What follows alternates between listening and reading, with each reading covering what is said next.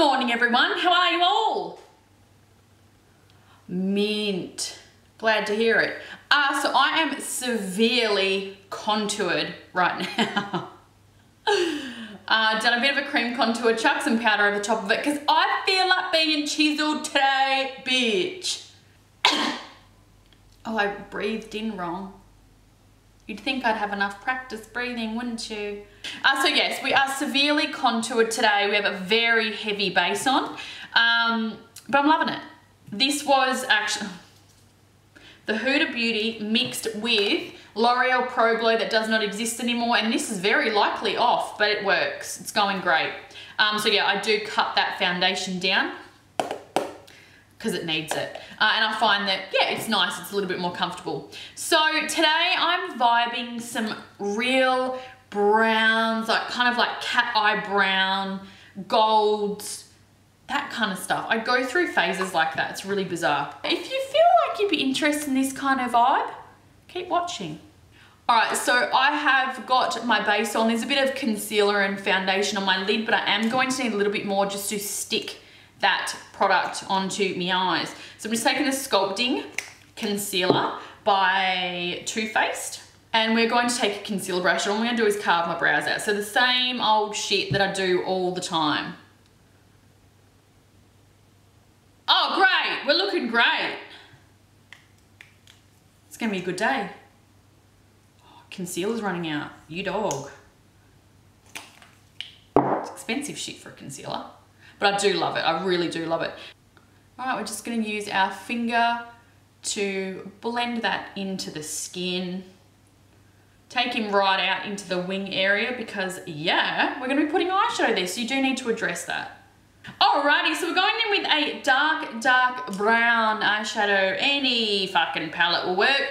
If you're going into a wet concealer, your eyeshadow will have 10 times more pigment. Trust. So go back to an old palette that you thought was shitty pigment. If you've been going into a dry set base, try onto a wet concealer. You might be pleasantly surprised. I'm going to start pressing that into the outer corner. The reason I'm using pressing motions is to really set that concealer base. Now I'm going to look straight ahead. I'm going to make sure that that line is in line with that bottom waterline. I'm going to get that angle correct. Right, do the touch test. If that's dry, you got enough on there. She's set. She ain't going anywhere. I had some bitch comment on one of my videos. She's like, you always do brown, do something different. The post before that was a fucking rainbow cut crease. People are so dumb. Embarrassed for them.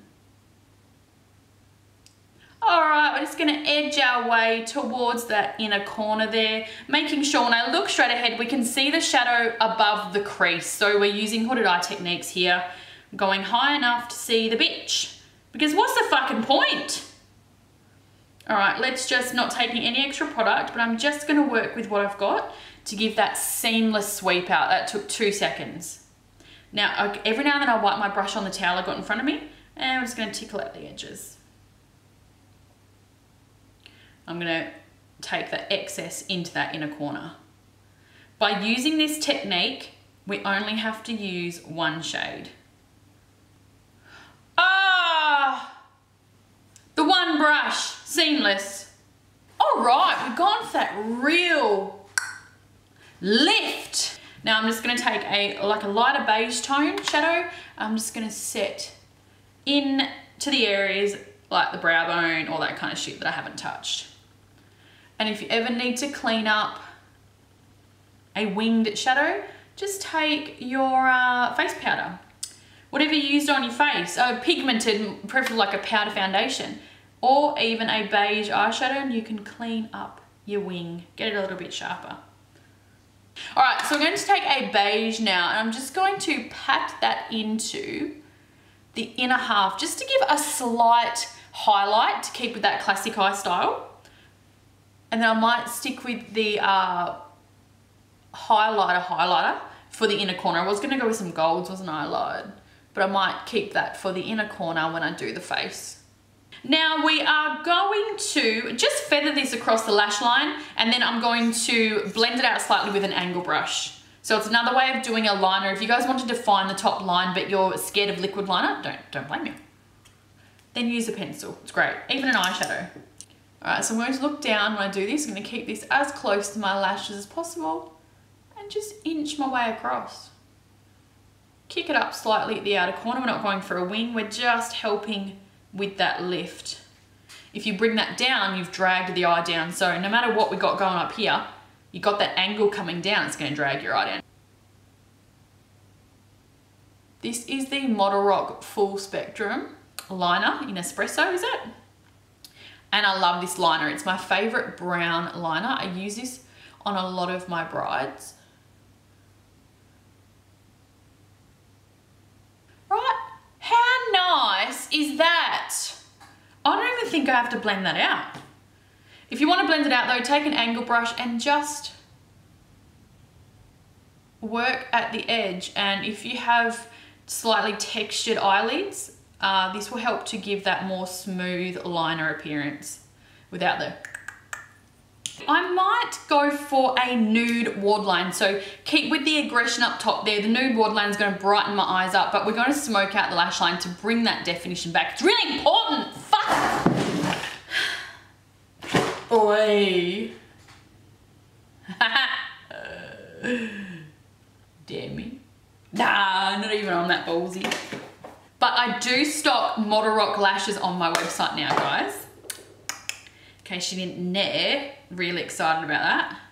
So yeah, we're going for more of a fluffy lash because I do want to let this bit of a lid through, right? So we're going more relaxed. Yeah, nice fluffy kind of vibe.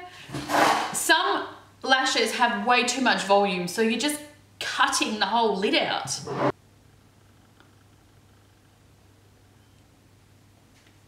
do you reckon? Ooh! This is a Models Prefer nude liner. I do really like them. Very brightening, actually more brightening than some of the high-end ones. It goes to show, don't get caught up in bougie ass brands. Makeup is fucking makeup. All right, taking a flat brush here. We're going in with that same original brown. I'm gonna look up into a mirror. Here we go, look up into a mirror. And I'm going to smoke out that lash line. This is to bring some definition. I'm gonna show you the difference between both eyes. Looks good, eh? Looks good. Look at the difference, bitch. Ask any of my clients how excited I get about an under eye smoke. I'm way too enthusiastic. I've got a mirror behind you, and that's why I keep looking to the side, because it's kind of like the truth mirror. If I can have a look at it from a distance, I can see if it's even or not. It's different to looking up close to something than a little bit further away. That'll do it. Urban Decay All-Nighter. Now we're gonna highlight. So we're gonna go into the Bperfect Shapeshifter Zachary Vang. And I'm going to just use my pinky, taking the lighter shade here. I'm just gonna pop some highlight into the inner corner. Cheekbone highlight. I've got these Fenty Beauty, Fenty Glow Gloss Bomb. I might actually just put the gloss on. I've changed my mind about the liner. That's a nice color. What is that? Is it just Fenty Glow? Yeah, I think that's it. That's quite nice. They are sticky AF though. So if you're not into sticky gloss, you're gonna hate this. All right, one more setting spray all over the face. Morphe Continuous Mist. I love it, it's always my final setup.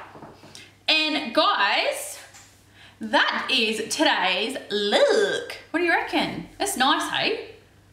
This would suit everyone. You just adjust the lashes if you don't want them crazy. You can just adjust the lid. You can put a bit of a shimmer on the lid, bit of highlighter.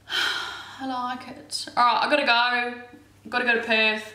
But guys, thank you for watching that tutorial. Hope you enjoyed it. Hope you learned a thing or two, and I'll chat to you in my next one. All right, see you guys.